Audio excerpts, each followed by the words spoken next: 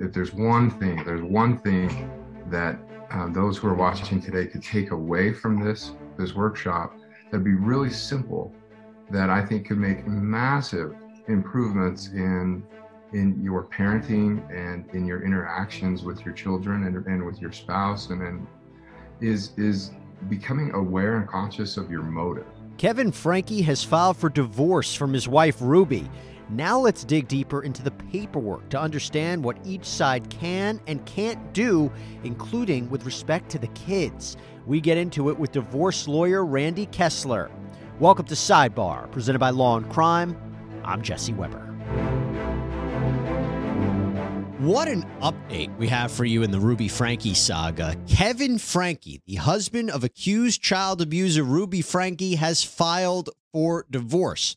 And before we get into this any further, we did do a previous sidebar on the divorce very briefly when the news just broke, but we weren't really able to do a deep dive into it, which we are about to do. So we're going to get into more of the details, the key details in this divorce filing, or what we have of this filing, with famed Atlanta divorce attorney Randy Kessler in a minute. But first, I want to give you a little bit of backstory. So, Ruby Griffiths met Kevin Franke, and they got married, having their first child in 2003. Now, Kevin had graduated from Utah State University for undergrad and then got his graduate degree from Brigham Young University in civil engineering. He went on to teach engineering at BYU as an associate professor. Kevin and Ruby, they are members of the Church of Jesus Christ of Latter-day Saints. They end up having 6 children together: Shari, Chad, Abby, Julie, Russell, and Eve. So they're living in Utah. And you fast forward to 2015, Ruby and Kevin started a channel on YouTube called 8 Passengers. And the videos are all about their family and parenting, homeschooling, marriage. The channel became so popular that it had over 2 million subscribers. But those videos received a lot of criticism. Many felt the way that the kids were being treated wasn't right. To give you an example, here's Ruby talking about how her young daughter, who I believe was 6 years old at the time, didn't pack her lunch for school, and it's her fault. I know that her teacher is uncomfortable with her being hungry and not having a lunch, and it would ease her discomfort if I came to the school with a lunch. But I responded and just said, Eve is responsible for making her lunches in the morning, and she actually told me she did pack a lunch. So the natural outcome is she's just going to need to be hungry. And Franke would defend herself from all this criticism. Here's an example of a video where you can actually see Kevin in the video. However, listening to all of your comments and your feedback, I think I understand where some people are coming from. They're like, oh, the parents don't give their kids beds. And I totally agree with that. I know there are lots of children out there whose parents are neglectful. We got accused of child abuse when we sent Chad to Anasazi. Guess what? The first thing that they did was take a bed away. They don't have beds. So Chad slept on the hard ground for months, and it's run by psychologists and therapists, and if not having a bed was psychologically damaging, then they wouldn't have suggested that. Hey there, everybody. So I want to talk to you about something that I am so excited about, and that is that GEDmatch is now sponsoring Sidebar. Many of our true crime fans will know exactly who they are. I actually interviewed their co-founder a few years back, had a chance to meet them at this year's CrimeCon. I'm telling you, they were like rock stars. Everybody was coming up to their booth. They are just so popular in this industry. GEDmatch is the largest public DNA database, and since 2018, GEDmatch has played a crucial role in helping law enforcement solve over 1,000 cases, like the Golden State Killer, the NorCal Rapist, the Buckskin Girl. And it's really all because of you, because you take a DNA test, you upload the data to GEDmatch, and you become a genetic witness, helping identify serial killers or unknown descendants. It is 100% free to sign up and upload. And also, you get all of these tools for your own genetic genealogy research, which is just really cool. This is a unique way that true crime fans can actually help fight crime. So if you want to learn more about the Genetic Witness Program and how to join GEDmatch, head over to www.gedmatch.com/sidebar or click the link in the description.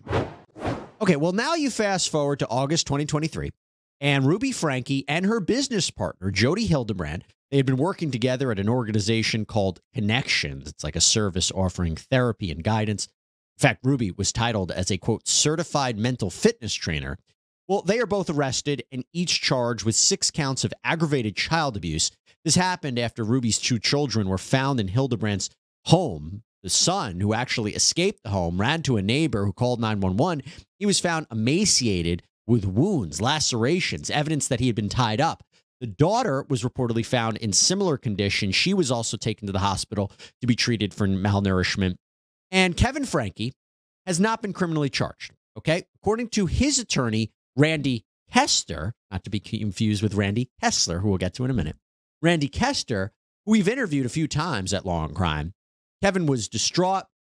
He denies any knowledge of this abuse. He had been living separately from Ruby for 13 months before her arrest. Here's what Kessler told us. Kevin very much loved his children and loved his wife and had a strong bond, an exceptionally strong bond with all of his kids. You've seen pictures of their family together. He was involved in all sorts of activities. He was a great dad. But Ruby felt like there were differences in their marriage, and at one point, in conjunction with Jody Hildebrandt, it was sort of like, we have to separate to save our marriage. You know, we'll keep working on our marriage, but for now, you know, if we're gonna repair our marriage and be back together as a family, you have to be away, and you have to work on yourself and don't have contact with the kids. Don't have contact with me unless I initiate it. Oh, he was just horrified by what the reports were, and he actually went there to get his kids when he found out about this. He drove all the way to southern Utah, which is 250 miles, and met with law enforcement and gave statements and made an effort to try to get his kids out of that mess. Yeah, so according to Kessler, Ruby told Kevin to stay away, not be around the kids.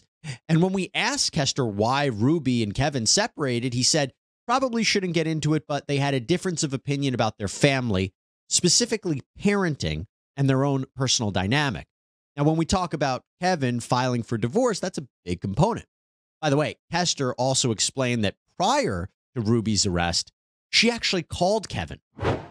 She had heard what was going on and knew they were coming for her, and called him and said, this is an emergency, even though she hadn't reached out to him for months and months and months before that. She reached out to him when it was an emergency, knowing she could rely on him to help his kids. All he knows is he got a text from her that said, emergency, need to speak with you. He was at work and texted back and said, I'm at work. What's up? And she said, I need to speak to you immediately. Now, she didn't directly say the police were coming. Nonetheless, it's pretty fascinating that she called him before her arrest to come get the kids. Now, in terms of the conflict in their marriage, Kessler indicated that Jody Hildebrandt definitely didn't help the situation. I don't think he's made that parallel. I don't think that he believes that's what led up to this. But what I can say, at least it's my observation, that while the family may have had some struggles prior to Jody coming into their lives, it just kind of seems like to me, and this is my personal opinion, that once she got involved in their lives, it just destroyed his family. The focus has been on Kevin. Where was he? Why was he absent? How does that all happen? So he was doing that at Ruby's direction, who I think was being directed by Jody. This is the way that you've got to repair your marriage and repair your family. So they were all sort of kind of being manipulated, and this is just my opinion, by Jody. And I think she knew what she was doing, and it was causing significant damage. And so when Kevin's critics are out there saying, you know, where was he? He was acting at the direction of what he thought was a competent mental health care provider and advisor. And to me, the better question is, what kind of mental health care provider would advise a family and a husband and wife and a husband and or a father and children that this can repair your family if you just stay away from each other. And I'm confident that she told that to Ruby. I'm confident that the children are being told that, and Kevin was certainly being told that I know what I'm doing, you need to stay away. And by the way, at the same time as Kevin filed for divorce, as we talked about in a previous sidebar, he is actually seemingly petitioning a state legislator in Utah to change the law in the state to create more stringent requirements for mental health counselors, seemingly implying, at least to me, that what his wife was doing as part of her work with Connections maybe wasn't right. But Kevin Franke files for divorce on Wednesday, November 29th, while his wife is locked up behind bars awaiting trial. And to talk about this, now let me bring in high-profile Atlanta divorce attorney and founding partner of KS Family Law, a 30-person family law firm in Atlanta, Randy Kessler. Randy, so good to see you. I think this is your first time on Sidebar. Am I right? Yeah, I've been on with you for, it's been a while since I've seen you, and we've done stuff, but yeah, not on Sidebar, and it's good to be here with you. Good to be here as well. You picked a name that couldn't confuse people more. This is Randy Kessler, not Randy Kester, who is representing Kevin Franke. Now, you've represented a lot of clients over the years, including celebrities and athletes. So Kevin Franke files this petition for divorce and a domestic relations injunction in Utah's 4th Judicial District. We are going to get to that injunction in a minute. First, talk about the divorce. We don't have any details. It's completely private. Is that normal that we don't have any details about the actual divorce petition? Well, generally nationwide, it's not common, right? Divorce public has a right to know. That's why, there's people in the courtroom watching if you want open door policy. Utah has some special rules, and about 10 years ago, they said that only certain documents like the final agreement and the final divorce should be made public. But in this case, it seems like they wanted it sealed. They asked to keep it sealed and keep it private, and the judge agreed. And, there's a lot of reasons for that. Of course, public speculation. I could argue both sides like you could too, Jesse. Sometimes letting the public know, you find other witnesses you might never have found, so you may lose something by having it sealed. But when you have high-profile cases, it's probably better to keep it sealed, keep it quiet, so you can focus on the law, the evidence of that case, not the public noise. Is there anything in that filing that could jeopardize Ruby's rights in her criminal case? It may not jeopardize her rights, but it may jeopardize her position. Is he going to be a defendant of hers? Is he going to defend his wife in the criminal case? Or are they on the outs? He's filing for divorce, so obviously something's not right in Mayberry. But, it's when you have a civil case, it's really interesting, Jesse, because in criminal cases, there's a lot you can't do, right? You can't take depositions. Certain discovery you can't do. Now that there's a civil case, you can start to do a lot, and a lot will depend on how does he really feel about her. Does he want to help her in the criminal case, or does he want to hurt her? She's still the mother of his children, That's an interesting question, because let's say, we don't know when this criminal trial is eventually going to happen, but let's say he finalizes the divorce before the criminal trial. Could he be called as a witness against her? Because we know that there's some sort of privilege, right, between a husband and a wife, and whether they can be compelled to testify against another. If they are fully divorced by the time her criminal trial starts, what happens then? So my understanding is that the privilege still applies as to what your status was when the conduct occurred. They can't say, what did you tell your then husband? What did you tell your then wife? They can both agree to waive that privilege. They may do that. She may want him to explain or to be an alibi or to say that I didn't do this. The reason this child was treated this way was because of some other person's influence. So, but unless they both waive that privilege, my understanding is you can only talk about things that happen when you weren't married. So things that happen after the divorce is finalized. So I think the privilege will remain intact for the relevant time periods. What are some of the grounds, as far as you know, in Utah to file for a divorce? Again, we don't have the details, but what could be some of the reasons that he filed? So there's two things, right? There's the emotional reason. Why does he want a divorce? And then there's the legal basis. And every state now has the right to get a divorce based on no fault, right? You don't need to have fault to have a divorce. And every divorce almost across the country gets granted on the grounds that one person wants to divorce. That's the no fault basis. So there are reasons you can get a divorce for a lot of reasons. Of course, Utah's got some special rules about maybe you can marry a few people down in Utah. But you don't have to plea that you want it because of adultery or because of child abuse or cruel treatment.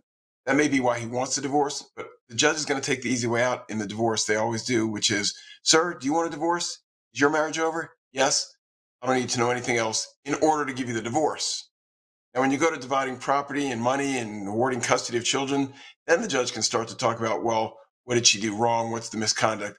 But as far as the basis for the divorce, all he has to do is say, my heart, I can't live with her anymore. My marriage is irretrievably broken. The judge is obligated to grant him a divorce. So it's sort of an interesting nuance there. It's interesting. I do want to talk about this domestic relations injunction that's part of this filing. So let me go through different parts of it. You tell us what it means.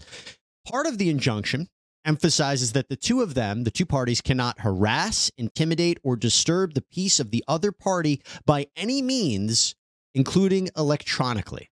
What does that mean? So it means you can't go out and badmouth. You can't post things and say the other person is this criminal and this horrible person. It's a very good order. But I do want to point out that this was granted, at the same time as he filed. This wasn't like they had a hearing and the judge decided one side had already done that. This is a preventative measure. It's a good measure. It keeps people from escalating things publicly or privately.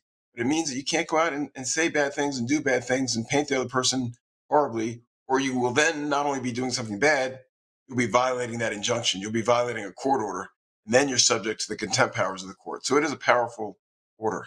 Isn't she in a weakened position, though, because she's behind bars, right? I mean, he files while she's locked up. How does that change the dynamic of all this and what we're about to get into? Yeah, it's sort of easy to be on the side where you walk in and say, Judge, I want a divorce, and the judge sees the other person in jail. They're usually going to look at me and my client and say, what can I do for you? Because you're on the side of right. You do have an advantage. And she's also got the criminal case pending, and her lawyer is telling her not to talk, not to say anything that might jeopardize that case. So it's a double whammy for her. She's really not, what's more important to her, her freedom, or maybe getting a little bit of alimony, or, she's probably not going to say anything. There's another part in the injunction that says they cannot commit domestic violence or abuse against the other party or a child, which I got to say, considering what she's accused of, it kind of sent shivers down my spine. Now, it doesn't seem that she's going to be in any position. Again, she's accused of abusing her children. She doesn't seem to be in any position to be able to abuse them further, right, while she's locked up. Although I do wonder what you take from that, because it's such an there's nothing different about this injunction. It's pretty standard, right? Pro forma. But right. That aspect, what do you make of that? Well, it's pretty interesting. It's sort of like saying you are not allowed to do illegal drugs. Well, you're not allowed to do illegal drugs anyway, even without a court order. So it's really the court just reminding people going through divorce, especially these people, not only should you not do it, you now have a court order that you specifically should not do this. And not only will you be punished for committing a crime if you do it, it's easier to punish somebody for violating a court order. It's a lot easier to say, look, the judge ordered you not to do this stuff and you did it. So whatever crime prosecution may bring against you, you're now violating my civil court order to not do this. So it gives an extra reason to be safe and really just to err on the side of caution. If there's something that you consider discipline, you better be really sure that it's proper discipline. Well, that's what's so interesting. People look at this case, and although Kevin Franke has not been criminally charged or implicated, he and his wife were criticized back in the day for the videos. So now the fact that he would never be you should, like you said, if he ever abused the children moving forward, he'd get in trouble. But now that this has been put in place as well, look, from a PR perspective, I look at it as his attorney has come out and say Kevin had no idea what was going on to his kids. He was just as shocked as everybody. Now he is divorcing this person who was doing this to the kids. From a PR perspective and a legal perspective, it seems like the right move and not a surprising move. But there now seems to be, extra emphasis put on to the well-being of those children. Right. I agree with you 100%. It sort of insulates him a little more because, when the fingers start pointing at him, and we see other trials where there are family members that get implicated. Well, if you didn't agree with what mom did and you didn't have anything to do with it, why are you still married to her? It's so easy in America to get a divorce. If you're so offended like the rest of us, just file for divorce. He has to check that box at a minimum, and filing for divorce certainly checks that box, insulates him a little bit publicly, and maybe, to the prosecution. If I was a prosecutor and he didn't file for divorce, why are you sticking by her? Well, I do think it's interesting. It's not like he filed for divorce back in 2016, right? When they were both, when these videos were happening. Of he said he hadn't been living there for 13 months, and she's with Jody Hildebrandt. So the idea that he didn't know what was going on, sees all this, it makes sense. And I could see how that could be an advantage. Now, this one I thought was really interesting. In the injunction, it says you cannot use the other person's name, likeness, image, or identification to get credit, open an account for service, or obtain a service. What's that about? See, I love that one. I wish that was in every order and every divorce across the country and across the world, because what happens when someone files for divorce is you're allowed to take people's names off of bank accounts, and families may have a joint bank account. What happens to the person that's left without any funding? Sometimes they go ahead and say, you know what, I'm going to sign up for a credit card and use my husband's credit or use my wife's credit. And that's just not right. That's what the court's saying is, don't think about it. You know, I know this is common. This is something that's going to enter your mind because it's happened before in divorce cases. Do not go out. You now are on your path to becoming strangers. You will be legal strangers. You will be independent people. You can no longer apply for credit in the spouse's name. Truth is, even during a marriage, you shouldn't do it without your spouse's permission, right? But now it makes it a court order. It makes it harder to do with more consequences if you do it. What about this one? They cannot cancel or interfere with telephone, utility, or other services used by the other party, and they can't cancel or change any shared insurance policies, like in health insurance or auto insurance, without permission from the other party. You know, all of these provisions, you can go to the court and ask for special permission to do this, or you can ask the other side to do this. I think this is really just a question of historical situations the court has found itself in, where someone comes to the court and says, Judge, he cut me off the cell phone and now I can't go pick up my child in an emergency. And so now the courts have decided, the Utah courts have decided that we're going to make it that you cannot cut someone off of cell phone or textability unless the other side agrees or unless the court gets involved and says, okay, I understand why. Basically, we like to keep the status quo. Judges don't want to be dealing with little minor emergencies. Keep it the way it was. Don't change anything unless y'all can agree to it, or come to me. I'll listen and I'll make a decision as the judge. It sort of keeps law and order a little bit better than if you didn't have anything in place. That makes sense. And we've been talking so far about kind of the what they can't do to each other. I want to talk about the children. So there's another part that talks about property and certain rules to abide by, but then it talks about the children. And it says one of the things that the Frankies are also prohibited from doing, or I should say, you know, Kevin and Ruby, they are prohibited from making derogatory comments about each other in front of the children. They also can't influence the children about custody. They can't involve them in the divorce or do anything that would affect their love of the other parent. What about that? So why in the world would a judge feel a need to issue such an order? You think that's ever happened in the history of people? You know, it's just such common sense. You know, we look at it as outsiders. It's not my case or your case, Jesse, but you look at it as objective people and we say, that's common sense. Why would you do that? It's not good for the children. But being a divorce lawyer for 35 years, people do it. They say to their children, and also if you think your wife is bad or your husband is bad, you can get your children to agree with you. Some people think, well, see, I must be a good person because the children agree with me. You want to persuade them. It's not healthy for the child, but it's just common human trait to say, listen, I'm on the side of right. Your mother's on the side of bad. And the courts are saying, don't do it, don't do it, don't do it. And now it's a court order not to do it. Not just common sense, not just good parenting. It's a court order. It brings it to a whole nother level. The problem, if you had two civilians, I get it. But when you have one of those parents accused of abusing the children, she's locked up in jail. She's innocent until proven guilty. But you have potentiality of any of those children becoming witnesses or Kevin Franke becoming a witness. I feel like that complicates that prohibition. You know, there is a dilemma because what happens, for instance, in a normal divorce or even in this divorce when dad says, I can't pick you up today, and the children say, why? Are you not supposed to say because I have court against your mother? You know, you want to be honest. You don't want to lie to your children. So there's a balance. And I think what the court is basically saying is don't badmouth the other side. Don't unnecessarily involve the children. But obviously, it's okay. And what my clients use, and I try to convince them to use therapists and get some therapeutic help from a therapist to say, how do we address this with the children? What's best for the children? And I think if you say to a judge, the reason I explained it to the child was because the children's therapist told me this was the best way to do it or they needed to know, I think the judge would be okay with it. Just to go out there and say, I'm going to tell my side of the story to the children because I'm right and she's wrong, that's what courts don't like. And I think that's what this is trying to do. Don't involve the children unless absolutely necessary for some logistical reason. Yeah, it's definitely complicated here. There's another part of it that I thought was interesting where you can't take the children on non-routine travel unless written consent from the other party or a court order. She is in jail. Is there any way she can block where Kevin takes the children? No, but now there's a court order that says she can. And really the reason for this, Jesse, is sometimes people kidnap children. They take their own children, and they move, and they sit up in California or Oregon or wherever they are for a few months. And then they say, well, Judge, I've already been living here. Why don't you just let me keep the kids here? That changes the facts on the ground. It's not fair to the other side. So they're trying to say, basically, vacations are okay. If you have a Christmas trip that you usually do with grandma down in Florida, that's fine. But you're not allowed to change the situation so that when you come in front of me as the judge, I have to say, oh, the children have been in New York for the last 3 months. Well, why are we going to change their lives? That's not fair to the other side. So it's a generic, useful provision, but you're absolutely right. She's not taking him anywhere anyway. This can only hurt him. If he had a trip that he wanted to take, he's now got to ask permission. So if I'm understanding it correctly, because I am not a divorce law expert by any means, is there anything unusual about this filing or this paperwork from that you've seen in other cases?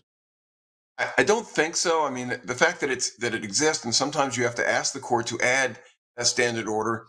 The thing that makes me think that it's not so unique to this case is that it went into play as soon as the case was filed. There was no opportunity. I don't think that the husband and his lawyer went to the judge and said, Judge, let me tell you about this case.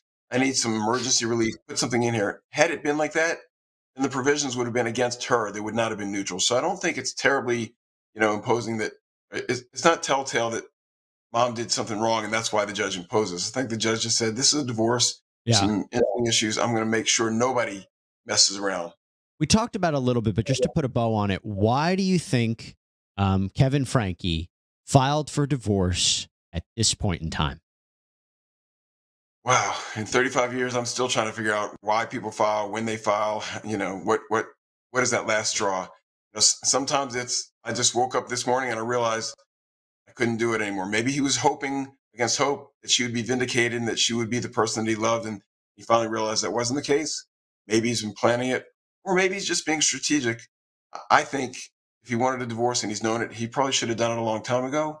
But, there's so many different excuses and explanations, and the mother of their children. Some people don't want their children to grow up in a divorced family, even though mom's in jail.